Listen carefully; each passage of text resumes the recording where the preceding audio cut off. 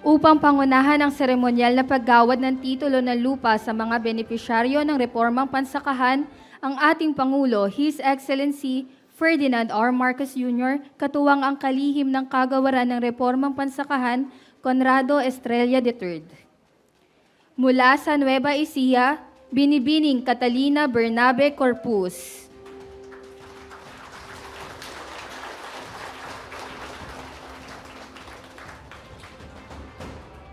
Mula sa Bulacan, Ginoong Napoleon Tobias.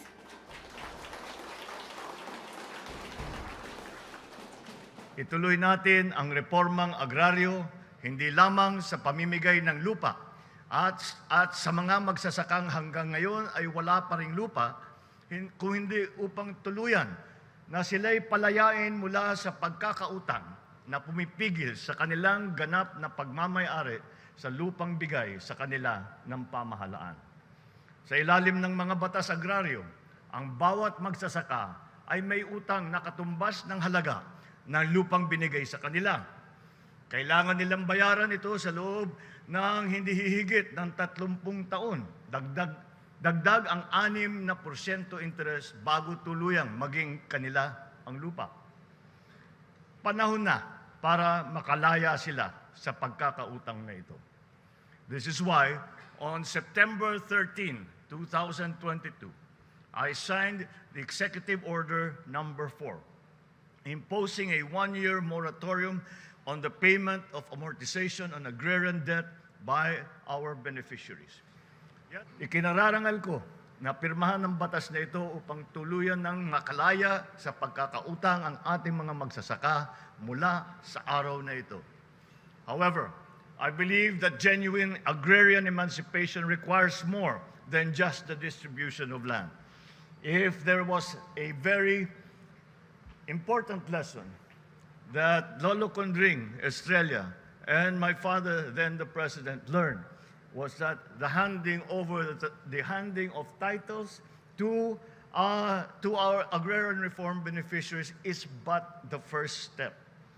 Free land distribution must go hand in hand with broadening the provision of credit facilities and support services in the form of farm inputs, equipment, and facilities to our farmers, as well as the construction of more farm-to-market roads. These efforts will yield more sustainable farms and higher incomes for our farmers.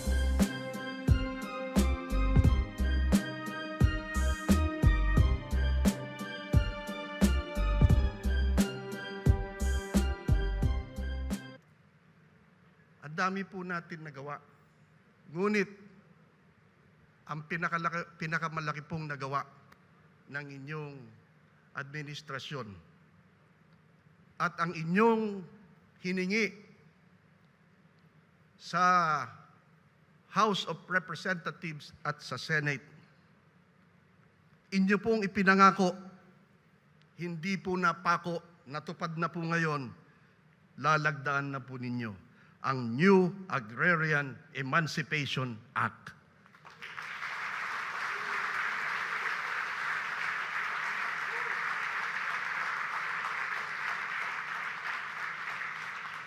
Ito po ay condonation of payment of amortization fees by the ARBs. At nagpapasalamat kami sa Land Bank of the Philippines, Department of Finance, Department of Budget and Management, kay Senate President at sa mga senador, at ang nag-shepherd po sa Senate ng bill na ito ay walang iba kung hindi si Senator Cynthia Villar.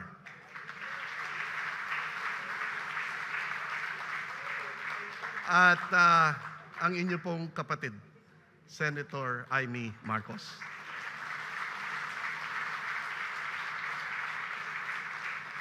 Nagpapasalamat din po kami sa lahat ng mga magiting na congressman.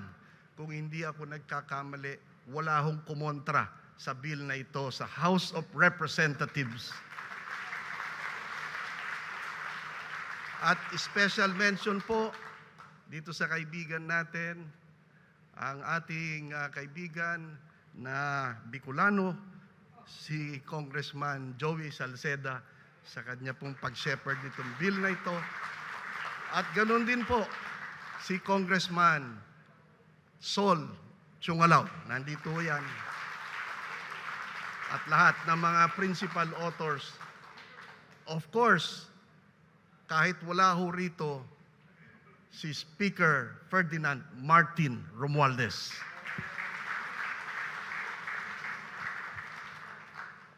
Ngayon, Mr. President, yung tanong ninyo sa akin noon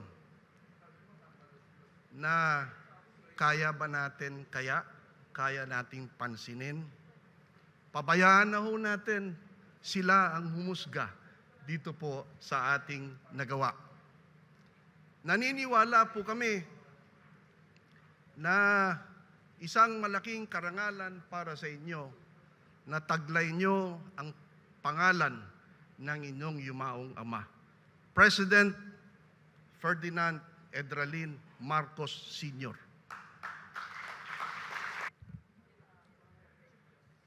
Ladies and gentlemen, the President of the Republic of the Philippines, His Excellency Ferdinand R. Marcos Jr.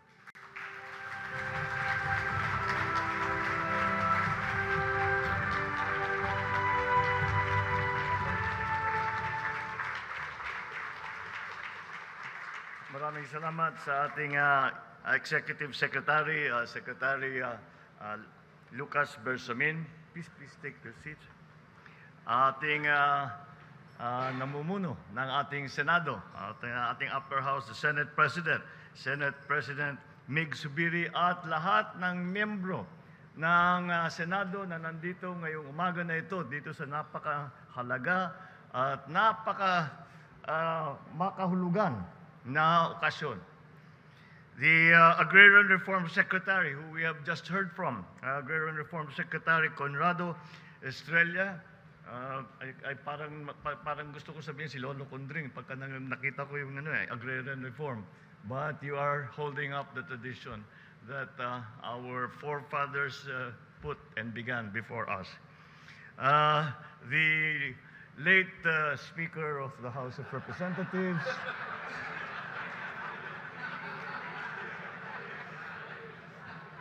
I mean, he's just late. He's still okay. He's still alive.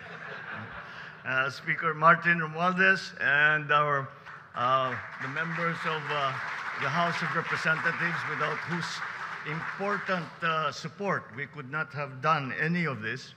The members of the cabinet here present, I think we will notice that halos kumpleto ang kabinete ngayong araw na ito dahil talaga ay napakahalaga nitong ating ginagawa ngayong umagang ito.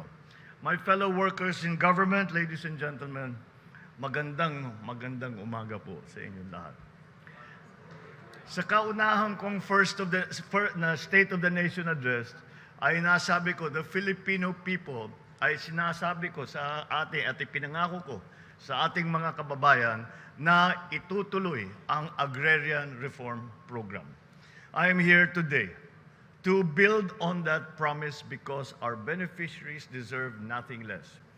Ituloy natin ang reformang agraryo, hindi lamang sa pamimigay ng lupa at sa mga magsasakang hanggang ngayon ay wala pa ring lupa, kung hindi upang tuluyan na sila'y palayain mula sa pagkakautang na pumipigil sa kanilang ganap na pagmamay-ari sa lupang bigay sa kanila ng pamahalaan.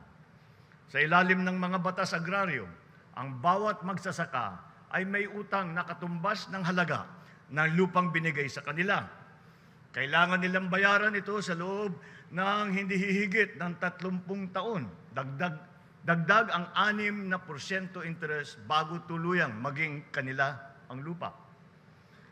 Panahon na para makalaya sila sa pagkakautang na ito.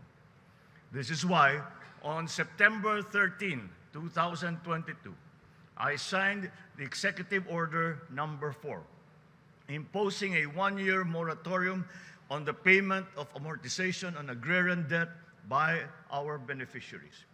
Yet I know that the government can and must do more to alleviate the plight of our agrarian reform beneficiaries. I thank both houses of the legislative branch for heeding the call for social justice for our farmers by swiftly enacting the new Agrarian Emancipation Act, which I will sign into law today.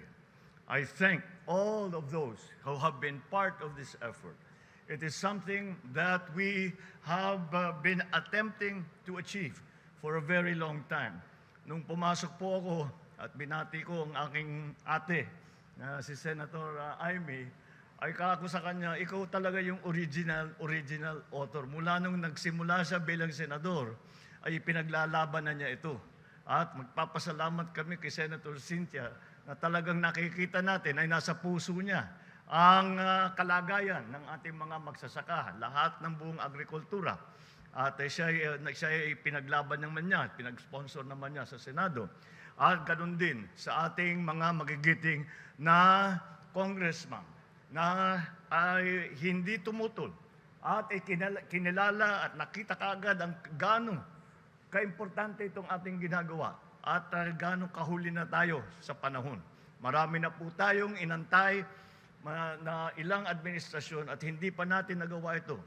Kaya't napakalaking karangalan para sa akin na tumayo ngayon sa harap ninyo at masabi na ito'y gagawin na nating batas at napagbigyan na natin at ipinaglaya natin ang ating mga magsasaka at agrarian reform beneficiaries sa kanilang pagkalubog sa utang. This law condones all unpaid amortizations, including interest and surcharges for awarded lands. A total of 610,054 agrarian reform beneficiaries will benefit from this new Agrarian Emancipation Act. Ngayon, ang sinasabi ang mawawala sa pamahalaan ay 57.65 billion. Yan lang, alam niyo naman po, yung pagbayad na yan ay nasa papel lang yan. Ang katotohanan talaga, pwede natin nang tawagin na dormant receivable ito. Dahil alam naman namin, walang kakayahan ang mga magsasaka na bayaran itong napakalaking utang na ito. Kaya't napakatama naman na napunta sa pamahalaan. At kami naman, yan ang trabaho ng pamahalaan upang suportahan kayo, upang pagandahin ang ating agrikultura, upang bigyan kayo ng pagkakataon. At upang masabi natin na ginagawa natin lahat, upang maipakain natin lahat ng ating mga mamamayan.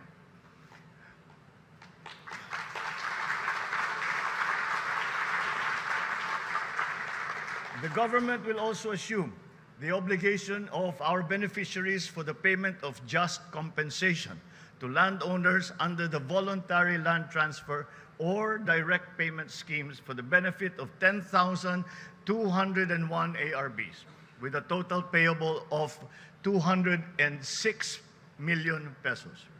Sa ngalan ng ating mga magsasaka at ng sambayan ng Pilipino, taus-puso akong nagpapasalamat sa Kongreso at sa Senado sa agarang pagpanday ng batas na ito. Ikinararangal ko na pirmahan ng batas na ito upang tuluyan ng makalaya sa pagkakautang ang ating mga magsasaka mula sa araw na ito. However, I believe that genuine agrarian emancipation requires more than just the distribution of land. If there was a very important lesson that Lolo Condring, Estrella, and my father, then the president, learned was that the handing of titles to our agrarian reform beneficiaries is but the first step. Free land distribution must go hand in hand with broadening the provision of credit facilities and support services in the form of farm inputs, equipment, and facilities to our farmers, as well as the construction of more farm-to-market roads. These efforts will yield more sustainable farms and higher incomes for our farmers. As President, I assure you, we will never stop providing our farmers with the support that they need to help make their farms more productive, while also improving their lives and that of their families.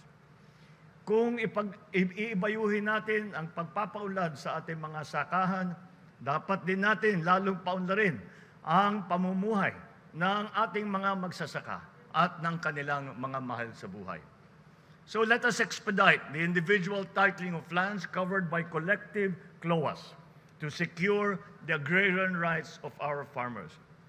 Isa yan ang inuna namin ni Secretary Conrad at sinabi namin ay siguro ang para makapag-issue na tayo ng titulo ay kailangan yung consolidated CLOA ay mabigyan na, paghati-hati na para alam ng beneficiary kung saan yung lupa niya at maisasaka na niya. Kaya yan ang inuna namin at maganda naman sa aking palagay ang naging performance ng Department of Agrarian Reform sa pagbigay at pagbuo ng sistema upang maayos na natin yung consolidated CLOAs at maari nang magsaka ang ating mga beneficiary. We will also enhance the efficiency of agrarian case resolution systems for faster outcomes. We need to revitalize the agricultural sector, and so we endeavor to attract and train new generations of young farmers who will become the driving force behind a modernized and profitable agriculture sector that fuels sustainable rural development. With unity and with diligence, we will address these concerns and make agrarian emancipation a tangible reality for our hardworking farmers.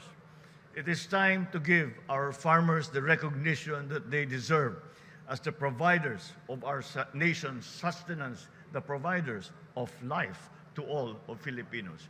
Panahon na upang ang ating mga magsasaka na silang nagpapakahirap araw-araw upang lagyan ng pagkain ang mga hapagkainan ng ating mga tahanan ay mabigyan ng atensyon at pagpupugay na akma sa kanilang kontribusyon sa ating bayan. Hinihimok ko rin ang ating mga agrarian reform beneficiaries na patuloy na alagaan at payabungin ang ating mga sakahan. Tutulungan at susuportahan namin kayo sa inyong bawat hakbang upang kayo ay umunlad, magtagumpay at makatulong sa pagbibigay ng sapat at masustansyang pagkain sa ating mga mamamayan. Let us work together to realize this dream, our dream, as it was my father's dream, to give every Filipino farmer and his or her family a life beyond mere survival, a life free from want, from hunger, or fear of the future, a life of dignity, abundance, and prosperity. Mabuhay ang ating mga agrarian reform beneficiaries, mabuhay ang magsasakang Pilipino. Maraming salamat po sa inyong lahat. Thank you, President Ferdinand R. Marcos Jr. It is now time to witness the ceremonial signing of the new Agrarian Emancipation Act. To join the President on stage, may we have Senate President Juan Miguel Zubiri,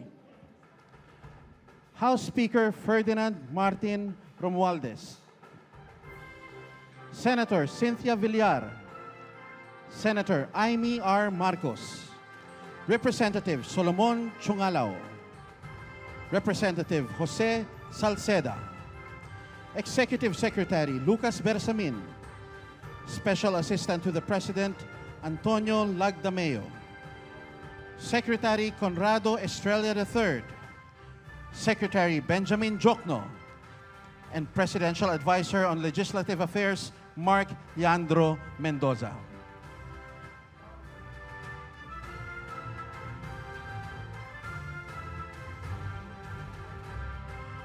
Once again, it is now time to witness the ceremonial signing of the new Agrarian Emancipation Act.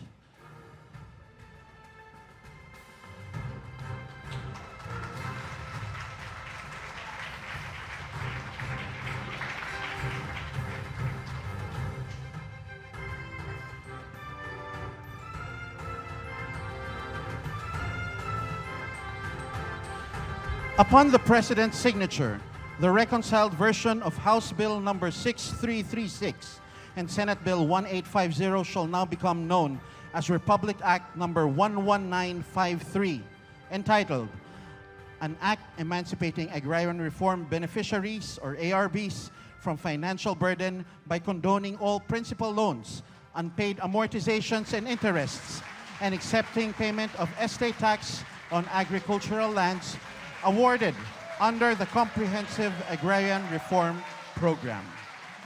The law seeks to emancipate agrarian reform beneficiaries from the burden of the land they till by condoning all unpaid amortizations and interests in connection with the loans they secured under the Comprehensive Agrarian Reform Program.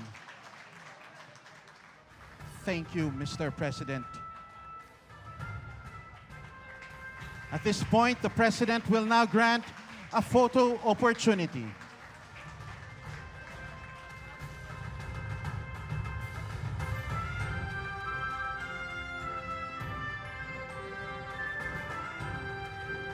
For first batch, may we ask our distinguished men and women to remain on stage for the photo opportunity, to be joined by the principal sponsors of the bill.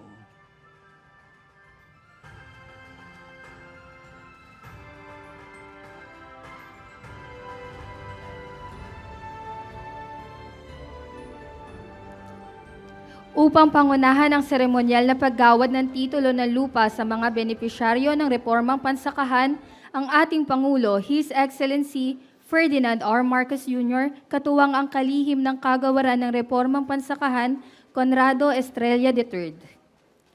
Mula sa Nueva Ecija, Binibining Catalina Bernabe Corpus.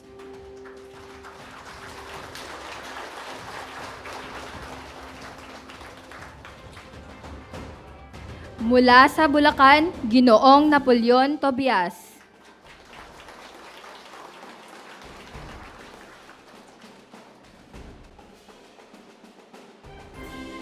Mula sa Pampanga, Ginoong Romeo Gulapa.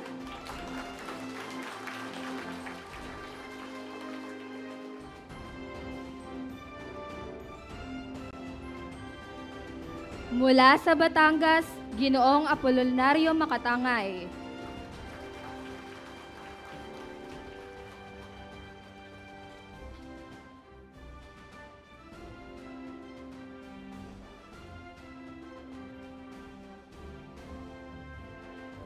Mula sa Laguna, Binibining Fauta Novero bilang kinatawan ni Binibining Marciana T. Laluz.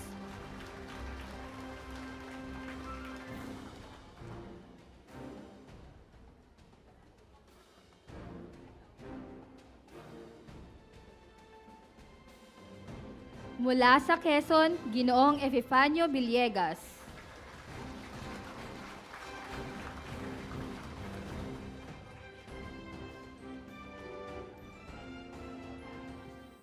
Magandang umaga po sa inyong lahat. We have just witnessed the historic signing of the new Agrarian Emancipation Act, and now we shall proceed with the press briefing with His Excellency President Ferdinand R. Marcos Jr., Agrarian Reform Secretary Conrado Estrella III, and Executive Secretary Lucas Bersamin. And we will start with Chona Yu of Radyo Enquirer.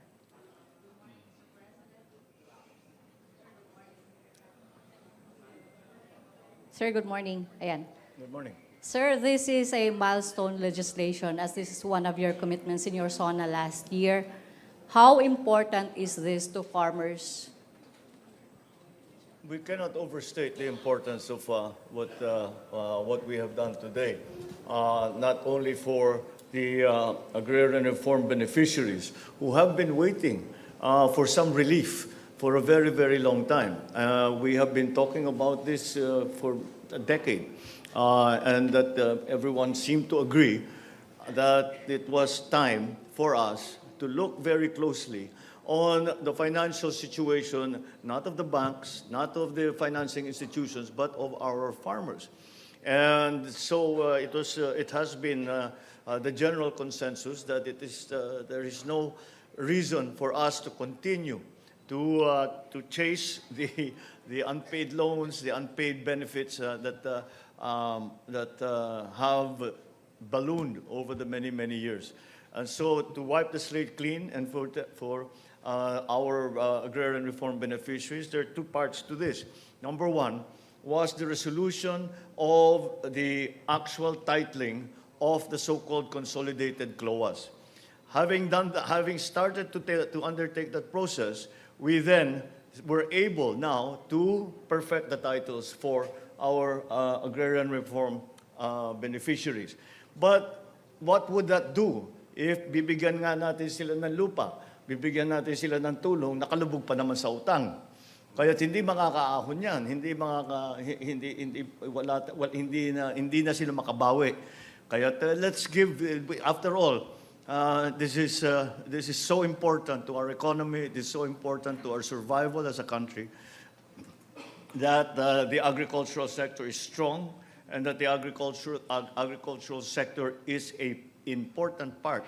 And that's what this does, because now we are recognizing and bringing into the whole system of our economy our agrarian reform beneficiaries, giving them not only a livelihood, giving their families hope for the future, but also the support that we in government and the rest of the country need for their agricultural hard work. Thank you, Mr. Thank you. President. Okay. Next.